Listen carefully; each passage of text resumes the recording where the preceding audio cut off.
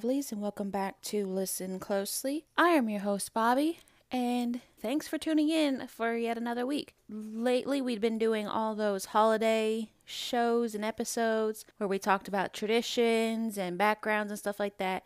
So this is actually the first week that we're going to be going back to the original topics of, just true crimes, paranormal, cryptozoology, and all the good stuff that you know and love. And if you haven't already, please follow me on all my social medias. That's Facebook, Instagram, TikTok, at HTT Listen Closely. Or you can also email me, httlistenclosely@gmail.com. If you're listening on Apple, please leave me those 5 stars and give me a review. It can only help me. So for this first real show, or back to the original, we're going to be talking about one of the most notorious killers from Houston, Texas. And it kind of goes along with my latest post that I did. I did a post about child abuse and especially the sexual abuse. And it's something that's very near and dear to my heart. Kids, unfortunately, can't really stand up for themselves. So we as adults have to be there. We have to have that listening ear for those kids.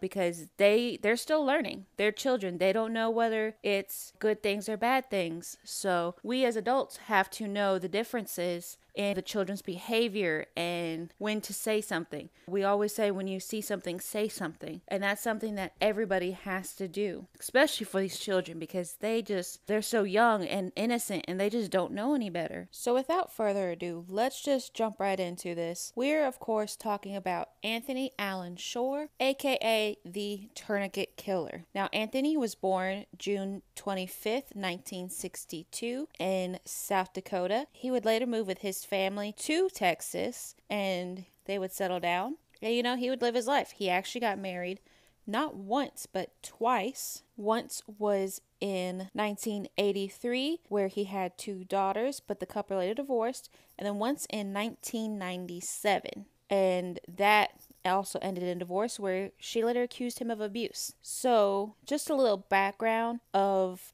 Anthony Shore. He grew up with 2 younger sisters and they did move frequently. So their family, I said they moved to Houston, Texas, but they did move quite a lot. So they jumped from, North Dakota to Florida to, all these different places. But they would eventually wind up in Texas. He also had some antisocial behavior at a young age. He said that he was being harassed, and he also was doing some harassing and molesting of his female classmates and sometimes some younger friends and quite possibly his sisters. So from the get-go, this guy is not good. Something was clearly wrong. Some people say it was due to bullying that basically fueled him to do that. Others say it's just you're always born a monster. Who knows? Who really knows? I mean, that's just, some speculation as to, the younger him and what happened. But yeah, so he gets married and gets divorced from his first wife in 1983, and they had 2 daughters. That's already starting to not sound like a good picture, especially with all his, background stuff. Let's go ahead and get into some of these murders and assaults and, what he did as far as crimes and his span of crimes. So, Shore's first known victim was 15-year-old Lori Tremblay, who he picked up while she was walking to school. And after attempting to sexually assault her, he would then go on and strangle her. Now, this was September 26, 1986. So they don't have as near as good forensics as they do now. So when her body was dumped and found later on behind a restaurant in Houston, they basically had no leads. I mean, some said that, yeah, we saw a van, but they just didn't have anything on her. I mean, there was seemingly no connection whatsoever. And during this murder, Shore would later go on and say that, he killed her by strangling her with a ligature. And I want y'all to remember that because that's actually going to play a little bit on in the interrogations. But I just want y'all to remember that. So Lori was unfortunately killed by strangulation with a ligature. Okay, and that was the first known one or that we know of. And again, the police had no leads, no nothing. So they were kind of stumped. The second was Maria del Carmen Estrada. Now, Shore would sexually assault and strangle Maria on April 16th, 1992. She was 21 years old at the time, and she was a Mexican immigrant working as a nanny. So she was actually on her way to work. She did look very young for her age, and they believe that's why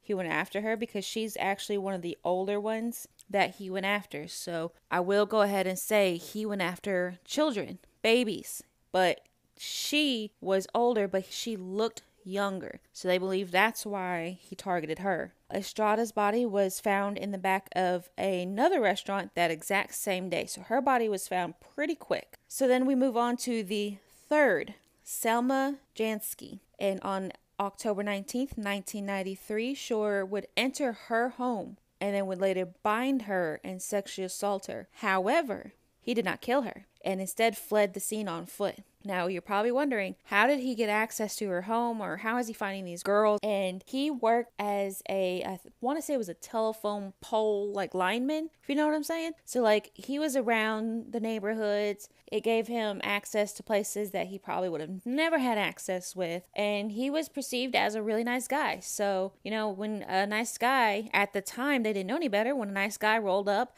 in a van and said, hey, you know, I'll take you just a little bit further down the road, there's no reason to really doubt it. So, and I mean, if you see him from time to time, or you see, you know, him in his uniform, no big deal. So that's, I think, how he was able to manipulate people, was he got this like nice guy personality, and others would eventually go on. I mean, it's kind of the cliche that everybody says, oh, well, he was a nice guy, never would have thought of him, and things like that, you know, like the predator in sheep's clothing, you know, just regular clothing, that kind of thing. I think that's how he was able to get away with this. I don't know. I'm just saying. And let's rewind a little bit. So they actually did not link Selma to the last two murders of Maria and Lori, because Maria and Lori were both picked up from walking and then were later dumped behind restaurants, whereas Selma was just, you know, attacked in her home. So they obviously did not link any of that together. They thought Selma was just some other thing that happened, like just some other perverted person that did that. So they didn't link that initially to the case. It wasn't until Diana Rebolar that we started to get a little bit more into like the modus operandi, which is, you know, someone's habit of working, particularly in the context of, you know, criminal investigations. And it's translated as the mode of operating. So, you know, the way in which they killed. Okay. So Diana, what happened with her was on August 8th, 1994. Shore beat, sexually assaulted, and strangled Diana Rebolar. She lived in Houston Heights area of Houston at the front of a small complex. On the day of her death, she was seen at a local grocery store because she was sent to go get, you know, a few things from the grocery store. Now, granted, she's a 9-year-old. And I know nowadays we're thinking, there's no way I would send my 9-year-old down the street alone to go get some groceries. I mean, that's not something that we see nowadays. But again, this is back in the 90s that this one happened, in 94.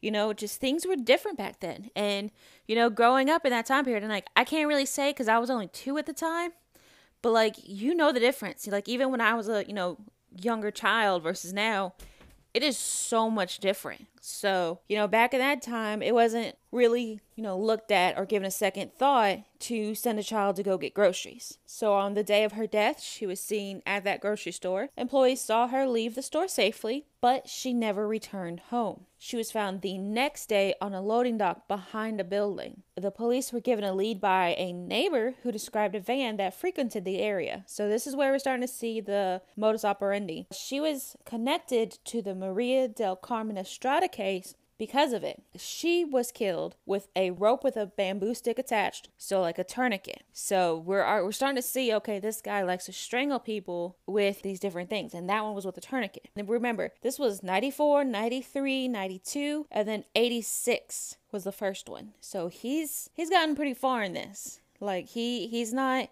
he's not slowing down or anything. And he's actually getting a little bit more ballsy. So let's go to July 6th, 1995. Shore strangled Diana Sanchez, 16 years of age. Shore offered her a ride in his van, like we haven't heard that before.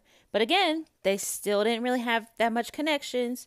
So, nobody was really frightened or anything back in that time. So he picked her up in his van and killed her after she rejected his sexual advances. 7 days later, an anonymous phone call to a local news station, which was actually Shore, directed police to her body in a Harris County field. So basically, if you've ever seen the Zodiac movie, or you know about the Zodiac and how he called the news station and was basically taunting the police. Well, they didn't find Dana's body for a little bit. So, he was like, what the heck? I want recognition, and I'm kind of feeling ballsy and taunting.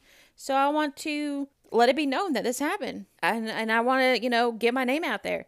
Maybe I'll be, just as good as the Zodiac. I mean, who's to say why exactly he did it? But he did call the news station.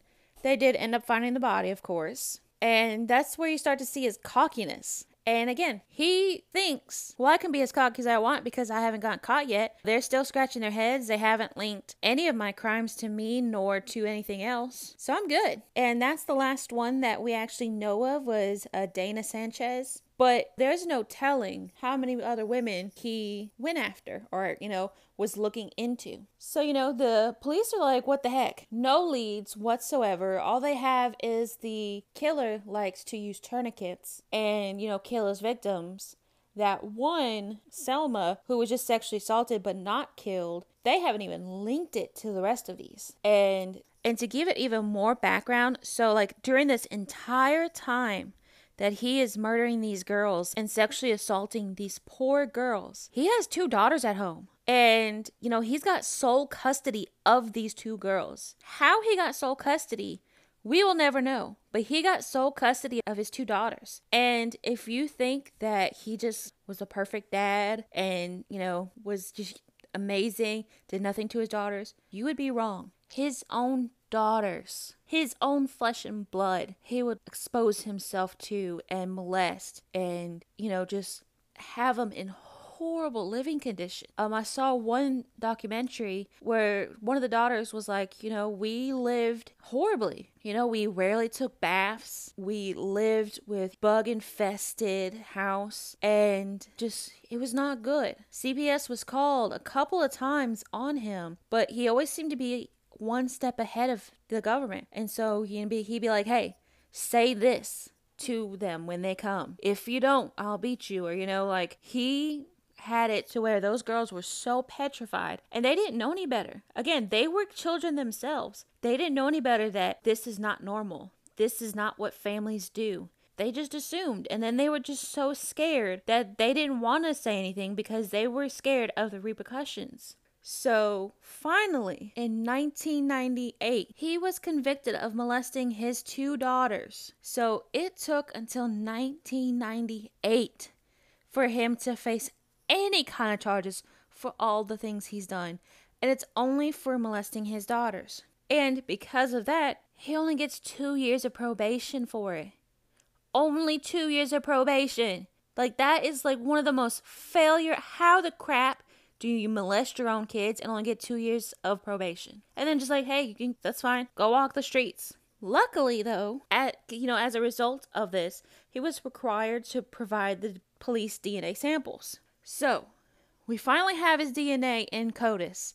And I've talked about CODIS before. CODIS is that nationwide DNA database that if you're a criminal, you're entered in CODIS, and then anybody from anywhere can, enter some DNA they have in a case and see if you match it. So that's one of the best things to have ever happened was this database. So finally, he is entered into CODIS in 1998. His very first assault, other than his children, was in 1986. So it took this long for him to finally get into CODIS and required to provide DNA. I mean, I know I keep repeating things, but it's just so frustrating. And this is, like I said, this one has really got me. So in 2000, detectives pulled the Maria Estrada case from the cold files and tested DNA evidence that was actually found under her fingernails. So, when She was fighting Shore off of her. She scratched him, got his DNA under her fingernails, and they kept that. And finally, they were able to get a full genetic profile. Now, the results were not immediately matched to Shore. You would think, finally. But no, they weren't immediately matched to him. Because of an audit on the lab, they had to send the samples to Dallas. So it was actually not matched until 2003. And that's finally when Shore was arrested for Estrada's murder. So finally, we're starting to see some justice, even for his daughters, because just 2 years probation, that is not justice. So finally, October 24th, 2003, he is finally arrested. We're starting to see some justice. We're starting, again, arrested doesn't mean anything, but it's a start. So he gets arrested. 11 hours into his interrogation, Shore finally confessed, not only to the murder of Maria, but to Diana and Dana. He also confessed to the murder of Lori, and he admitted to the rape of Selma. So finally, he is admitting things. He's like, you know what? 11 hours in, you know how police whittle them down. And thankfully, he started to talk. Now, this is where you're like, finally, we're going to start seeing something. Well, the detectives had no way of linking the first murder, Lori, to the other 3 murders because she had been strangled with a ligature and not with the tourniquet with a bamboo stick that was attached, like the rope tourniquet with the bamboo. So they were trying to, figure out, well, did he, didn't he? So when they asked him why he switched to a tourniquet, he replied, because I hurt my finger while murdering Lori. Are you serious? So he used the ligature on the first one. And then he was like, oh, poor me. I hurt my finger, so I'm going to use the tourniquet of the bamboo and the rope instead. So while reading this and researching it, I wanted to basically slap him this whole time. On top of, all the bad things he did, I just wanted to slap him. And I'll tell you a little bit more why later, but just ugh, I'm sorry, this one's really getting to me. So, finally, he's doing his, admissions of guilt. We're starting to see stuff. But despite his confessions to the murders of the 4 girls and to the rape of another, they decided to charge him only for Maria Estrada's murder because it contained the most forensic evidence. Those fingernail DNA full profile. So they were only they only wanted to convict him for that one. Luckily, it paid off. So his trial began in late October 2004, and the jury finally found him guilty of capital murder.